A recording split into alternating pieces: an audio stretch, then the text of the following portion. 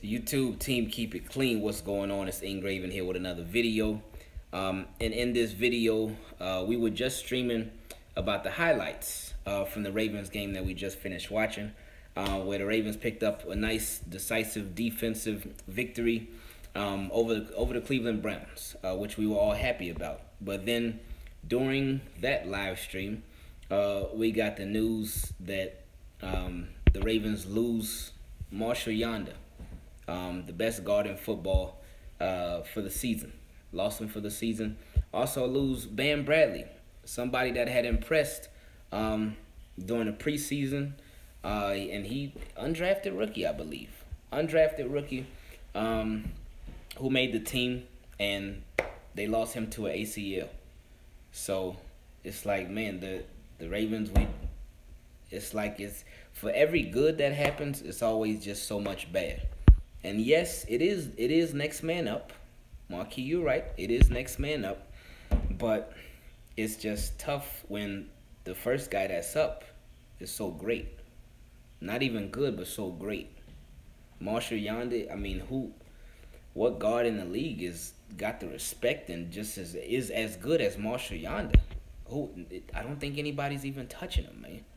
And that's not even, some people may think that's biased being a Ravens fan, but just ask around the league. Ask your peers. Look on how they rank the top linemen in the league. Look at Pro Football Focus, too. You can look at whatever. Everybody knows Marshal Yanda is the best, man. And when you lose the best, that's a big blow. And like I said, I completely understand next man up. I completely understand next man up. But Vegan King just said it best. He said ain't no next man up for a future Hall of Famer. Ain't no next man up for a future Hall of Famer.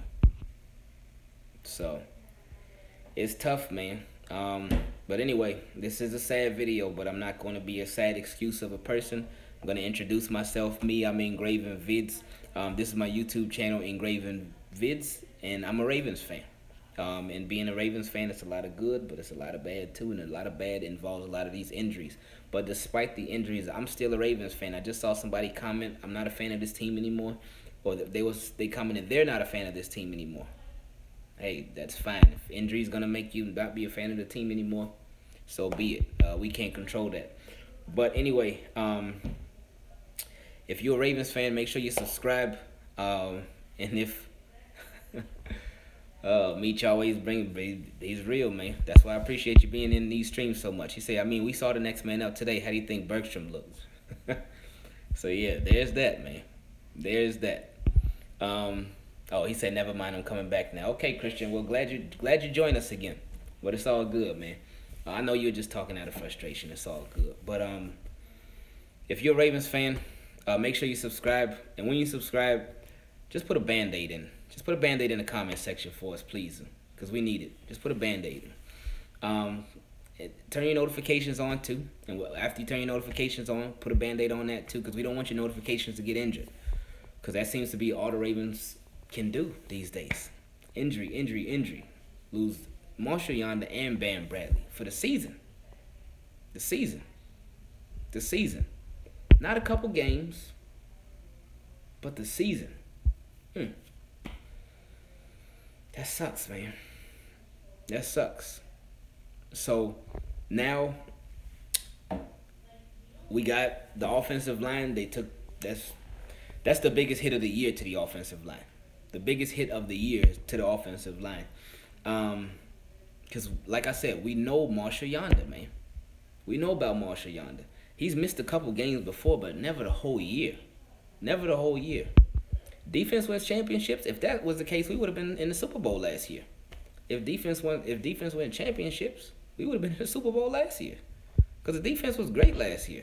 They weren't like this, but they were still good. Defense was good last year. Yeah, Markel, yeah, it's rough, man. It's rough. But yeah, if defense won championships still to this day, then yeah, we would have won the championship last year. But it ain't all about defense. If the defense is out there doing their thing and the offense ain't giving no help, it ain't gonna work. Ain't gonna work. Yeah, DGP. That's true, man. It's a huge blow. Huge blow. Sucks, man. Sometimes it's true. For example, the Broncos. Well, yeah, they got a little help from their offense, though. They got a little help from their offense. Peyton Manning was nasty that year, but they got a little help here and there. But last year, we got no help here or there or anywhere. We ain't get any help from the offense whatsoever. The offense was just flat out terrible. Terrible. Terrible. But it is what it is, man. It is what it is. Tucker is gonna somehow break his leg eating dinner tonight. Oh, Brad. Hopefully that doesn't come true, man. We don't need that. If Justin Tucker was out, we don't need that. We don't need any kicker injury news. We saw what happened with the Raiders, and I think their backup, their new kicker missed the kick. I believe. I'm not 100% sure though. But it's crazy, man. Oh, he said too many injuries to be a coincidence. Something's up with the training staff. I don't know. I don't know how he got hurt. I don't know what kind of in-game injury this is. I don't know if this was due to conditioning or if it was just due to a freak play. But they said he got a fractured ankle. Oh, Raiders up 14-7. Did he miss any today? I believe he missed one last week, though. Oh, he got rolled up on. There we go. Okay. David DeCastro is not far behind on being the best guard, but yes, it is a huge blow. Yeah, you're right, Lewis. You're right, man. So, I mean, we'll see what happens now. Man, you get rolled up. When they get rolled up, man, I hate. That's one of the worst injuries because when you hear a commentator saying it, you hear them say, "Oh man, looks like he got rolled up on." And now Max Williams got a boot on his ankle. Gosh.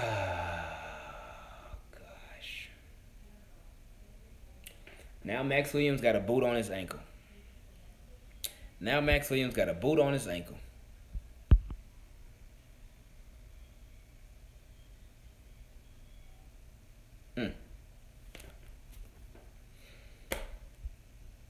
Let's try to go down the list really quick. No, I didn't swear. No. Let's try to go down the list really quick. Even though there's no quick list. Tavon Young, Dennis Pitta. You know what? I don't even feel like it anymore. I don't even feel like it anymore. Because that's depressing. That's a depressing list. Because just, at least we do have Watson.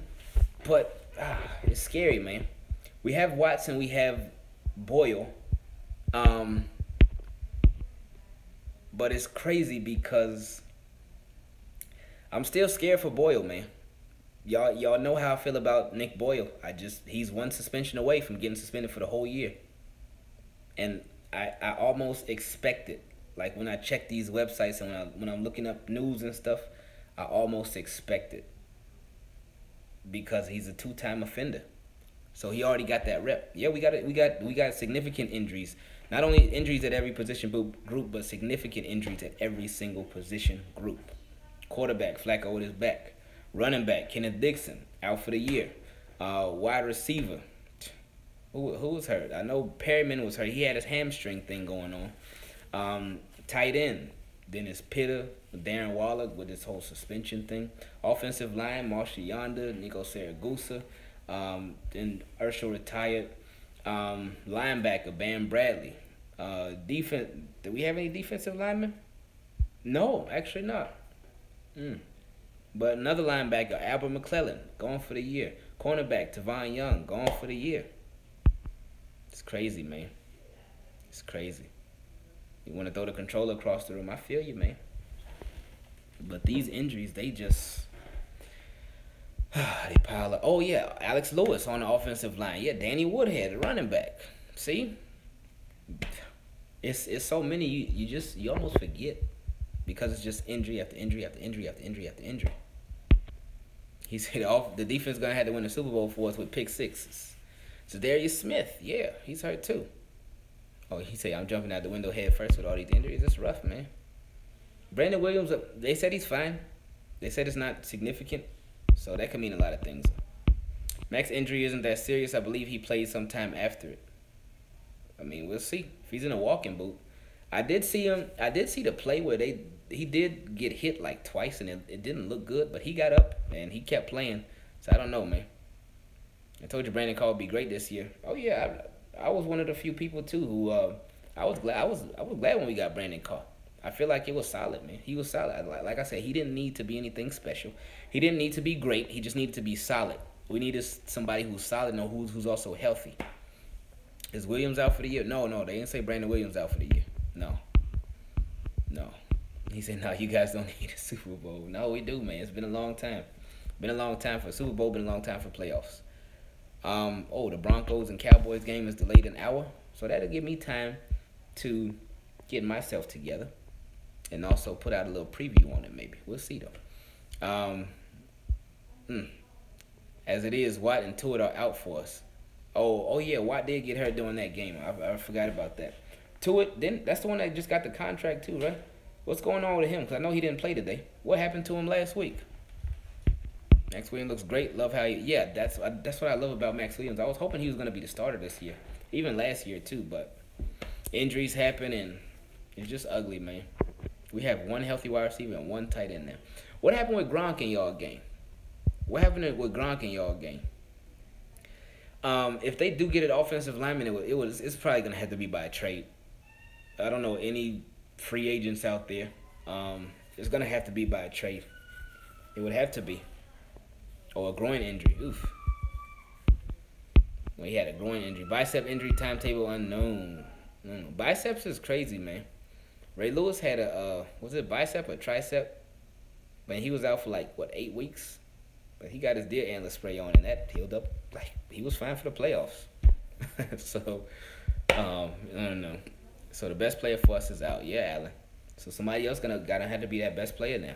Now the offensive line. Now from what I did see after Marshal Yanda went out, they did a decent job.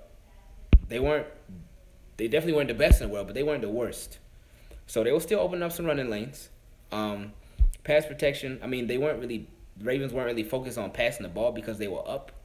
But they did have Flacco, or they had it throughout the game. They had Flacco rolling out the pocket a lot.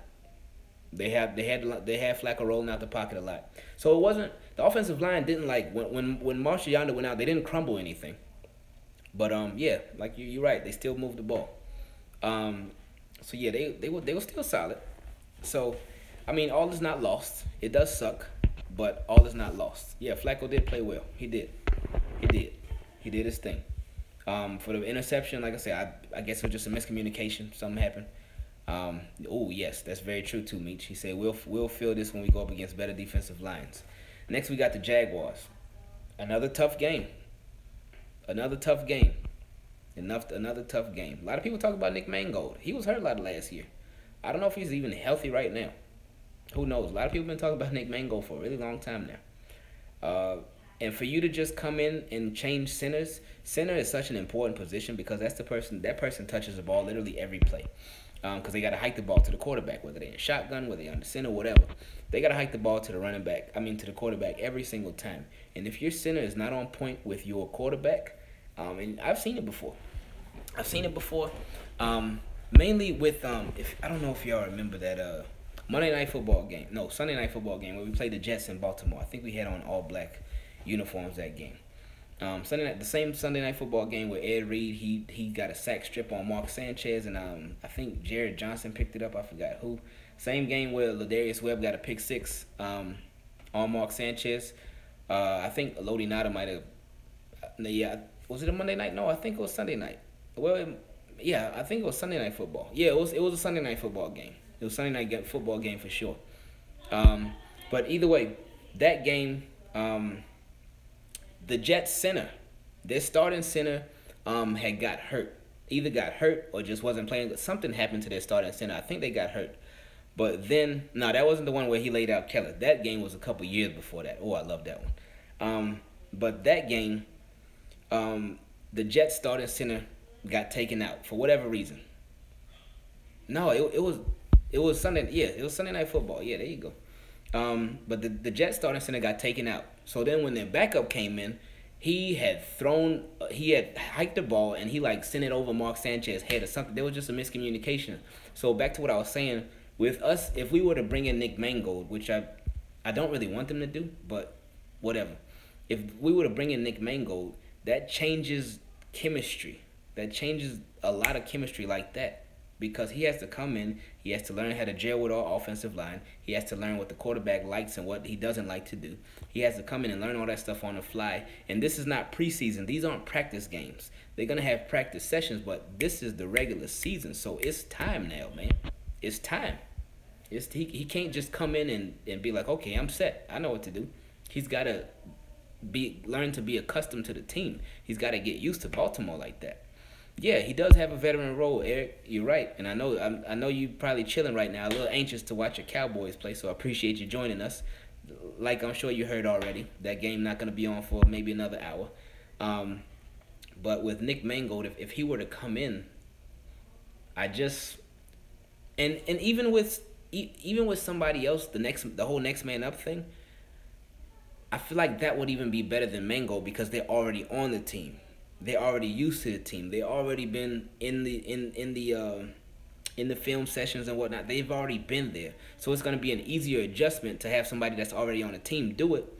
I still think they bring in somebody else, but we'll see, man. Any guards that'll be cheap for a trade? I can't think of any off the top of my head. I don't know. He said on Tuesday, Ravens signed center Jeremy Zutter. Would you rather have Zutter or Mangold? Y'all asking me tough questions, man. Oh, Redskins games? Oh, yeah, that's the 4 o'clock game. The 4 o'clock games wasn't really nothing today. They weren't really games that you look forward to, except the Cowboys and the Broncos. That's supposed to be at 4:30, but that got delayed. So, yes, it's about 5:15 now. Hey, DGP, if you, I know they say you super tall, man. You want to go help the Ravens? Go help us, man. Go. Say leave Zutter at home. Yeah, Jeremy Zutter, he just gets pushed back too much, man. He ain't strong enough. So, no. I would rather have the unknown with Nick Mangold than Jeremy Zutter at this point. It's a reason why we traded him to San Francisco for like a 6th-round pick. It's a reason why San Francisco released him after they gave up a draft pick to us for him. There's a reason that we signed him in the offseason when our offensive line was decimated with injuries and he still got cut. There's a reason for those things. So for those reasons, no, he can stay exactly where he is. He can stay exactly where he is. Hey, you might be DGP. Let me go try out, man. We could use the help. No, dude, rain delays aren't fun, but it's been worse when you're down on the scoreboard. Yeah, that's true. That is true. It's like you gotta, yeah, that is very true. You're right. The NFL has fixed the big markets for the Cowboys and Rams. Cowboys, yes. Rams, no. And fixed, yes. What do the Ravens have to do now? Shop for offensive linemen or practice? I say you gotta promote from within. Take that risk on Mango? Yeah, could be. They just might. They just might. Patriots. Jimmy Graham is down in Seattle now. That's not good at all. Let me watch these games, man. And let's all watch these games. Who knows? What if Patriots try to trade a wide receiver to Ravens, or from the Ravens, and trade for an offensive lineman? What if they trade for Chris Moore? Who knows? And they give us an offensive lineman, we give them Chris Moore. And they give us a draft pick, too. Beats me. So, never know. Anyway, appreciate y'all, man. Thank you. Do I have a stream while watching the games? No. I can't take that copyright risk, because if the NFL picks up the audio of their footage on this stream, nah, he said no one's trading for Chris Moore. Yeah, you're right, man. I don't know, man. We should get him Chris Matthews. I'll get him Chris Moore before Chris Matthews, if they were to take him. But anyway, appreciate y'all. Thank you. Sad stream, but news is news, man. He'll drop the pin. Stupid, man. Y'all look crazy. Alright, man. Appreciate y'all. Thank you for watching this. Sorry it was not news that we all like to see, but I appreciate it. Thank you. Make sure you leave a like on the video if you haven't done so already. Subscribe to the YouTube channel. Turn notifications on so you don't miss any of these. And we out, man. We'll see you after the Cowboys and Broncos game.